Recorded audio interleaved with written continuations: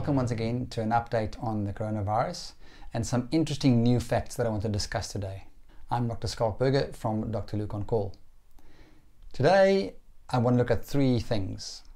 Number one, we've got to talk about a little bit of an update on the numbers that are increasing that we see in our country, and we also see a certain pattern across the world in certain countries as the numbers come down in other countries that have already had the virus a little bit longer than we have.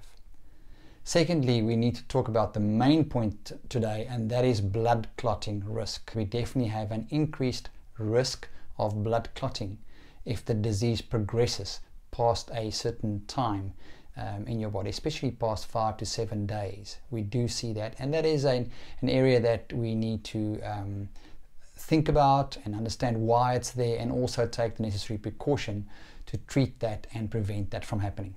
And then thirdly, I want to talk to you a little bit about what happens in the hospital if you want to go work there, what do we as healthcare workers go through.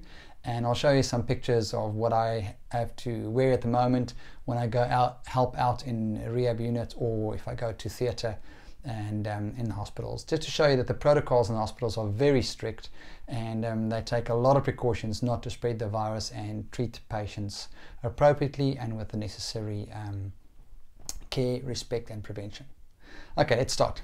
Firstly, if we talk about the numbers, it's important to know and to see that as our lockdown has now been eased to level 4, we have more movement and we have more contact, and we can also definitely see that the numbers are increasing around about, between 200 and 400 new cases per day, whereas if you remember correctly, just a few weeks ago, if we had 100 cases a day, we would have thought, whoa, that's a lot.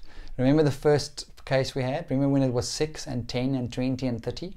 And when we got our first 100 cases, when we got the first 1,000 cases? Now, we're looking at 300, 400 per day, so it's 1,000 cases almost every 3 days. And that's sort of the pattern we see across the world. And remember also, we are testing more to try and pick up clusters of areas where there are more spread. So the more we test, like we see in the Western Cape, the numbers are much higher because there's a high number of testing that's been done in the Western Cape. We're also seeing across the world that there's a high percentage of people that have already got antibodies that are already positive from the virus, and they've never really had symptoms.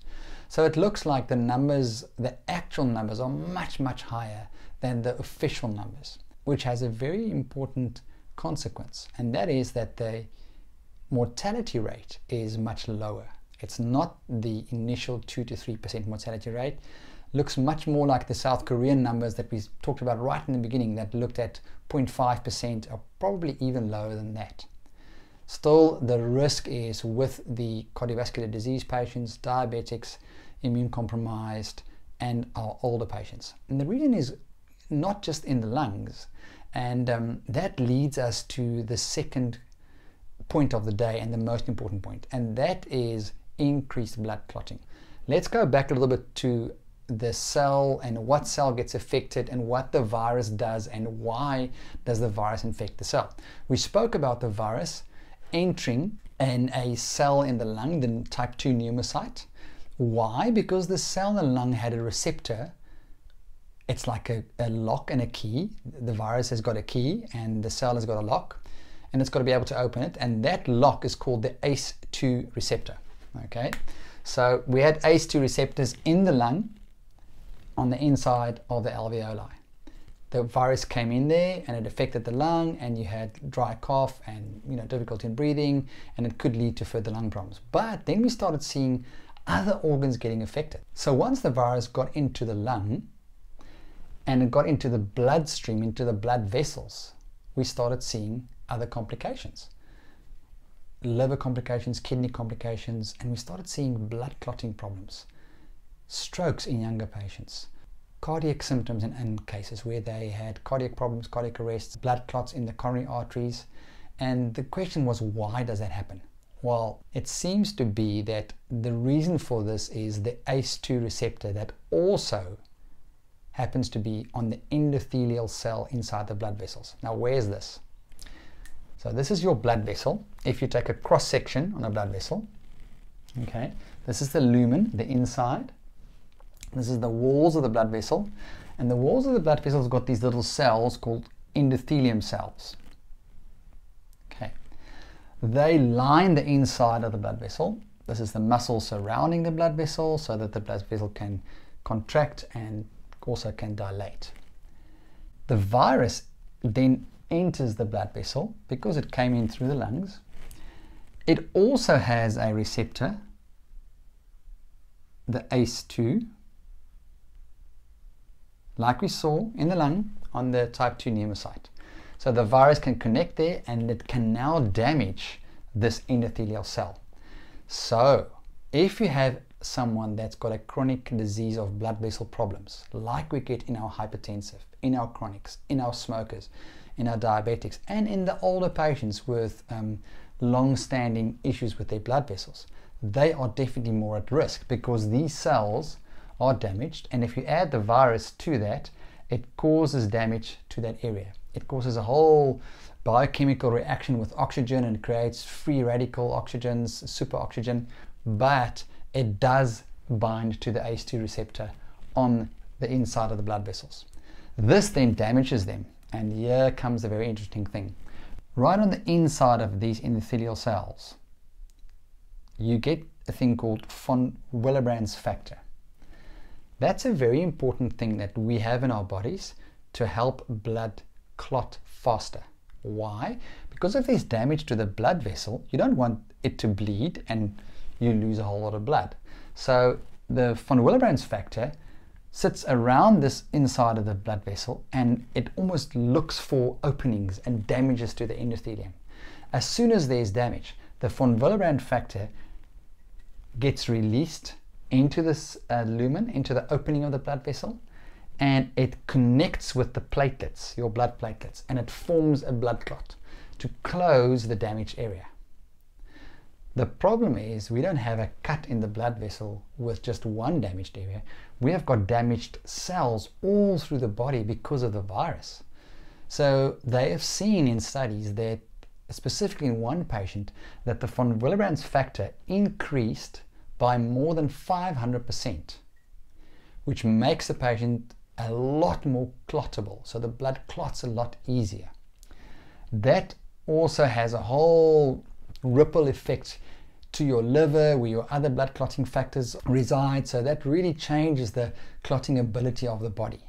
And if the clotting ability of the body becomes so much more, then it can affect the blood vessels in the brain, in the heart, in the kidneys, in the liver, and many other places that can cause problems with oxygen flow and problems with blood flow. So that's why we are now using a test called a D-dimer.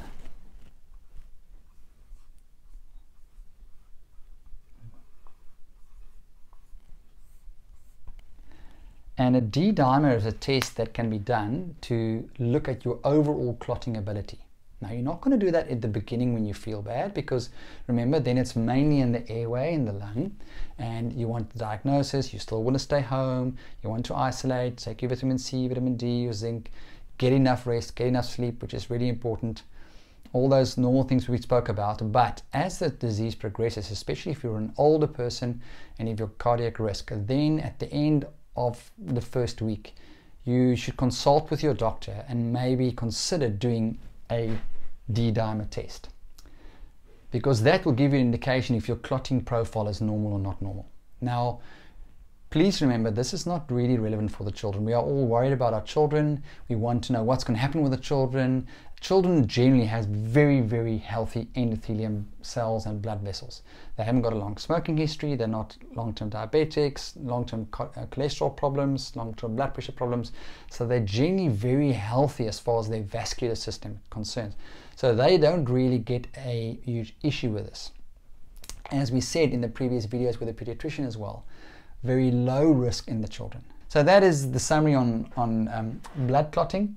And important to just know about that, especially if you're sick for longer than a week, to maybe speak to your doctor, to your GP, to whoever looks after you, to say, can I do a blood clotting profile to see if this is okay? There's an easy treatment for that that can be done if the levels go up, that you might be admitted for that. But the important thing is it can be preventative. Lastly, I just want to give you a little bit of an insight into what PPE is.